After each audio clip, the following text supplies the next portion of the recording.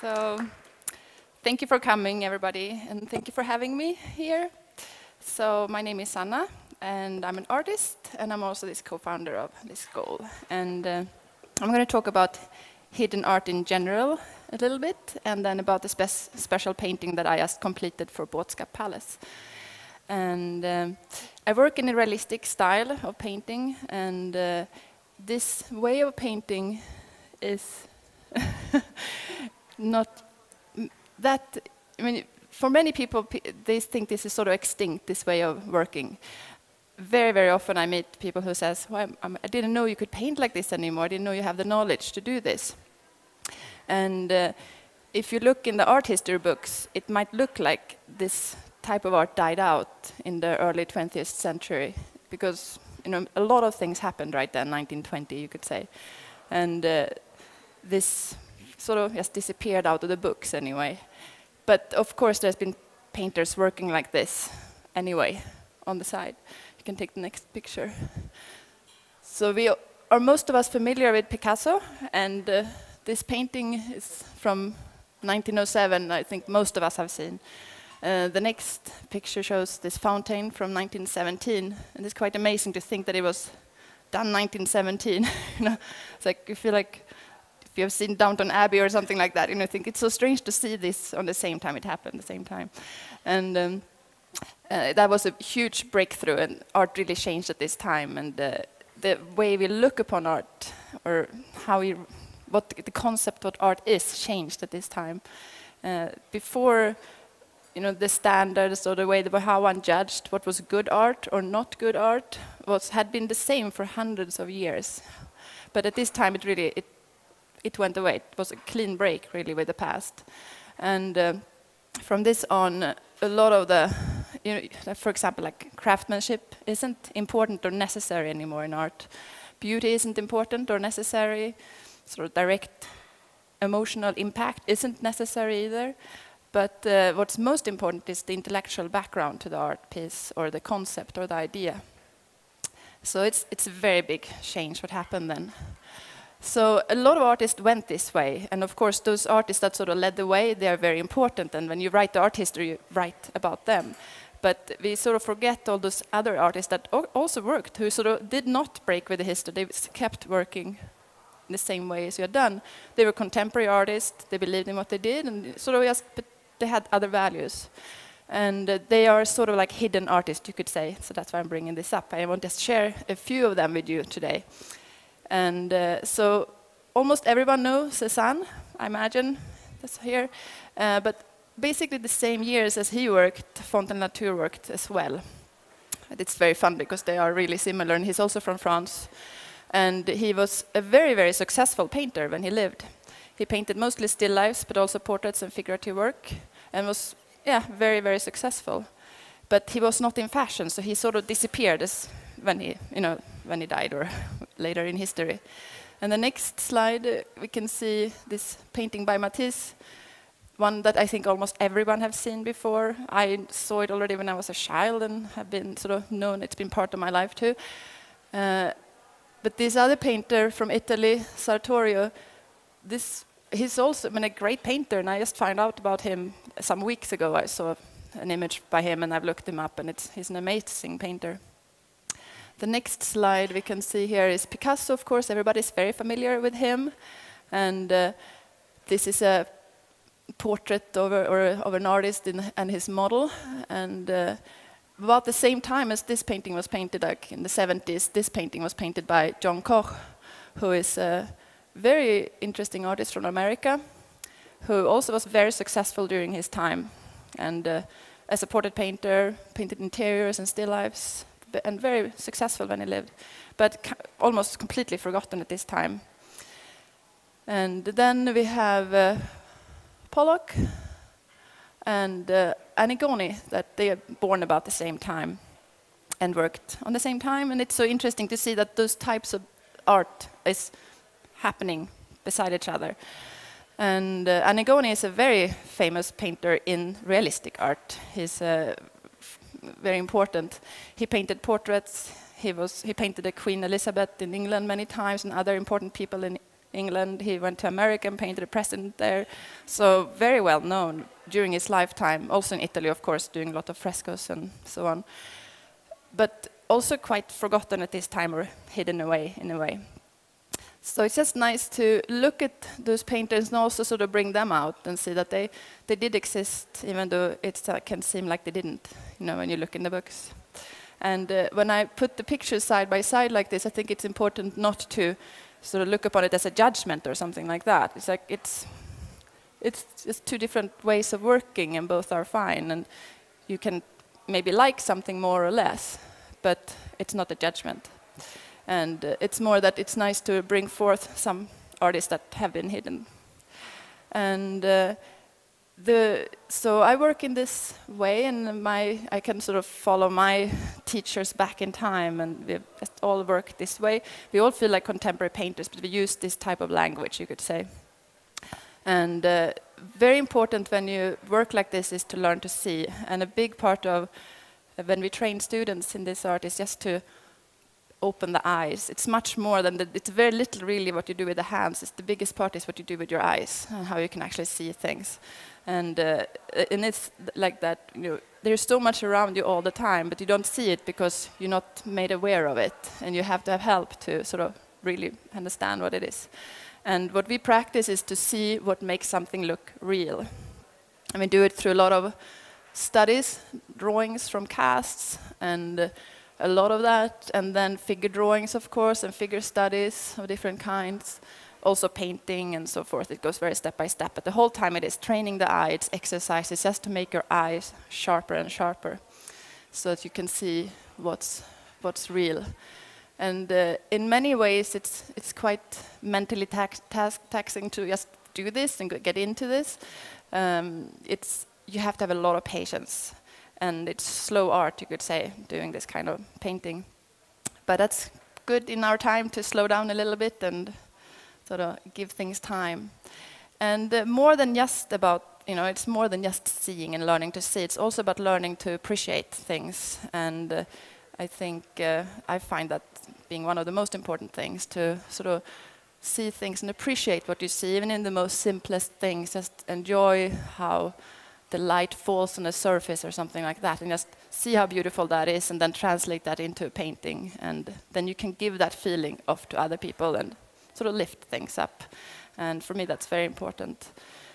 And anyway, for 2 years ago I was given a great opportunity to sort of use this way of working, or this skill set that I have as a realistic painter, and then also to express myself, my own sort of personal vision through this project. And it's a palace that's also quite well hidden. Most people don't know about this place. It's called Botska Palace. It's located very close to here. If you know where Grand Hotel is, it's right behind Grand Hotel. And it was built 1664, and by Båth commissioned it, and were from 1874, the Freemasons took it over. It's their headquarters, and it still is. So therefore also it's kind of sort of hidden away, because it is a secret society, so it's not open for everybody. You can go for tours there, but and see a few of the rooms. And anyway, in there this is how it looks now, and on the top 2 floors there, that's the windows into the big hall of celebrations. It's called Oscarssalen, and this room this is the inside of the room, and for many years it was, I mean, it has for hundreds of years or whatever, it's been not clean basically, so it was very dark and dirty, the ceilings and all the plasterwork, which is extremely beautiful. It's very, you know, sculptures all along the walls and decorations, but it was very dark. And then they decided to clean it. And after they'd done that, they sort of, for the first time, really saw the ceiling and that it was empty, basically. I mean, they knew that it was empty, but they didn't think about it before because it wasn't so apparent. And the reason it's empty still is that the boy who commissioned the palace, he died exactly sort of when it was finished. So they didn't exactly finish the palace. This ceiling was left empty. And that's quite unique, that a ceiling in a Baroque palace is empty. And very, very special to get a commission like this to paint the ceiling in a Baroque palace like this. And also it's very special as a woman to get a commission like this, because there isn't many palace ceilings painted by women in the past or now. So that felt also very nice that they actually chose the women, even though they are a society only for men. So that's very nice. And so they chose me because I have this knowledge about how to paint realistically. And they wanted this painting to fit into the palace. But on the same time be contemporary. It shouldn't look as if it was painted some hundreds years ago, or tried to look like that. And that was mostly what they said, and I just got, okay, come up with an idea for this now. And that was quite hard, because when you get that open directions, you sort of feel like you see everything up in that ceiling. And it took me quite a while to come up with a good idea that sort of fitted. And then I worked on that for some months, actually, and then I came up with an idea that I presented to them. This is some studies I was working, putting, different studies and sketches. And then I came up with this is just a small little study, which kind of expressed the idea that I wanted to have in the ceiling. And they accepted it, and then I started working. And then it took about a year to just do preparatory work for this painting. And then 7 months about to paint the actual big painting. And doing a painting like this, it's so big, so you really have to prepare everything. Because if you can't really sort of start just painting on the painting and then something is wrong and you have to start over, but it's too big. And also everything that you do in one corner plays with another corner, so you have to plan very much. And a lot of the work was doing tons of sketches and reworking all the poses until they worked, because it's a very complex perspective to have to sort of feel like you're looking up but still see the figures, so you have to work it out. And it couldn't really be, I'm used to work very realistically. I sort of just look at my model and I do what I see, but here I had to sort of paste different figures together to make it look interesting from that view. And I did all kinds of different things. I worked with live models and did sculptures and things just to be able to get the perspective to work. And so when I sort of each little part in that painting, I worked out with small drawings and then bigger drawings, life-size drawings, and eventually painted studies. And then when I had all of that put together, I sort of had to shrink them all into a modello, so that I could see that everything worked together.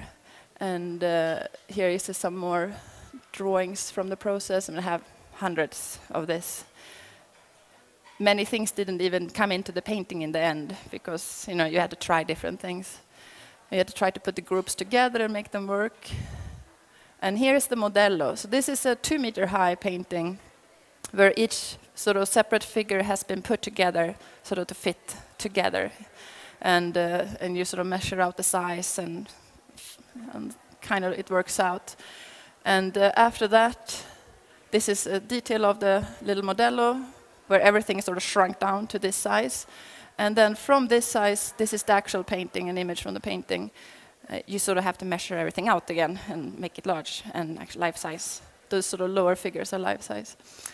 And here's a lot of other studies from this process. I worked only traditional when I worked on this painting. And partly because I just wanted to, it felt fun to just say, I'm going to do it just like they would have done it and not use other media to help me.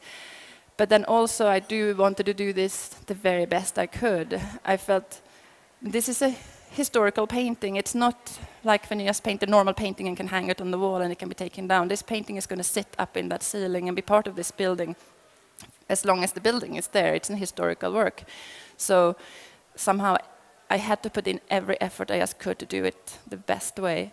And for example, working from photographs can make it easier when you work. It's easy to copy, but it doesn't give the best results. So I worked with live models with all the figures in this painting. And it was challenging sometimes. To lie on the floor, has to get the view. I work with children that modeled for me for the painting. And they, of course, never sit still, so they had to look at a lot of movies and just try to work and learn to work with it. But it was, I mean, it was a lot of challenges through this whole thing because it was so big, and nobody's used to work with big paintings like this. I mean, I couldn't go and ask somebody, how do you do this? Because I didn't know anyone who did this, and not up with that sort of perspective and in the ceiling and all that. So it was a lot of different things that had to be sort of figured out through the trip of this painting. But it was just a wonderful challenge to go through. Here we are putting imprimatura on the big canvas outdoors because it gets very toxic when you work with turpentine like this, and it's so big. Here, starting to put the first layer on the painting on the ground just to save a little bit of time. And then came the next step. I started to actually work in the palace on this big painting. And it was really wonderful. I actually got to work in the room that it was going to be sitting in. And that was quite special to actually go and work every day in this palace. Just walk up those stairs and then feel like you're a court painter or something, you know. And then the first part was to transfer each drawing from that little thing, look at all the studies, and then get the measurements right to the big painting. And I had to do some changes while I did that to make it really fit well. And so that's one of the things I hadn't really realized how much time that would take in this process. Here I'm standing in the palace working, starting to get the stuff in, and just painting on. Had to work from scaffoldings for the first time. I've never done that before. And that was interesting and fun to have done, but not maybe the easiest thing to do, because you have to kind of climb down the whole way and then go back and look what you've done and try to see what you painted and climb up again, because it's shading, you know, what you're doing. And here I'm coming towards the end of this painting. And here I'm signing it. That was sort of funny experience to sign a painting this big. I was like, shall I really sign it just in the corner? It felt really weird, but I did it. So that was fun. And so then I thought I could just tell a little bit about the story about the painting, sort of what it's expressing. So in this room, there is a lot of plasterwork all around the walls. It's prisoners bound and lots of war trophies. And so it's sort of like an expression of power through violence, you could say, you know. And so my painting, in a way, should reverse that, was the thought. And in this painting now, we have prisoners as well, so it ties into the room. So there's prisoners sitting on the bottom or in the ground, in the earth, but they are not prisoners of war, but prisoners of sort of their own false beliefs or assumptions or ignorance and so forth. And they sort of represent most people in a way, and in this story kind of. And then through if you see above them, there sits a group of or several people then that have direct light on them and are illuminated by the light and by wisdom. And those are helping those prisoners that are down there. And in the middle, we have a group of charity. I based it on the Freemasons' sort of most important group. Yeah, like the charity, brotherhood, and sort of inner self-development and knowledge and learning and teaching. Those were the three sort of core subjects I wanted to have in it. So anyway, we have a charity group there who is sort of stretching out, giving bread to one of the prisoners who can symbolize wisdom and help. That's going to sort of strengthen him when he goes up through this journey. And we have like an older man who has accumulated lots of knowledge through his lifetime and gives that on to the young boy who stands there. The boy has sort of an inner wisdom from the start, like all children have, but also takes the knowledge from the older man. He holds water who is flowing down and giving strength to one of the prisoners there. And water has a lot of symbolic meaning to it. The whole painting has a lot of symbols, but I'm just going to take a very short story right now. And so that's there. And then we have another group standing here on the corner. That's two brothers, you could say, who holds their hands on the shoulders of each other. And they also symbolizes the two columns that are very important in the Freemason symbolism. And through this other knew the soul of that person is going up, and then getting together with this group of people who is moving towards a symbol for wisdom and sort of, yeah, light. And now you can't see it at all here, but from this light figure in the middle, that is sort of symbol source energy, or what you could say, there's also going a lot of dark figures away, which is symbolizing the negative energies. It's like anger, fear, sloth, or greed, and so forth. They're going away. And so, yeah, basically this image now, it's sitting up in the ceiling there. It looks absolutely terrible on this image. It doesn't do that in real life. But it's sitting up in this wonderful ceiling, and in a way it's sort of, if you imagine this room with all those prisoners and war trophies all around, it's a very beautiful room, but still, has that image around it. Now we have this image in there which sort of reverses all of that, where rather you talk about sort of power through wisdom and inner self-development. So that's my painting, and with that, I want to end with saying that I think it's important to think about art as it's a lot about fashion going through art, and it's important that everyone follows their own voice rather than feeling that they have to go with something that is coming here and then going away. So whatever you feel that you want to paint or do, or what you like to look at, because sometimes you feel like we get kind of directed what is good art and bad art. Just feel what you like and follow that. And also it's important to look a little bit further and look at all those other things that are around us that are hidden and you don't see right away. Just look for other things that's not just placed for you. So, well, thank you very much for listening.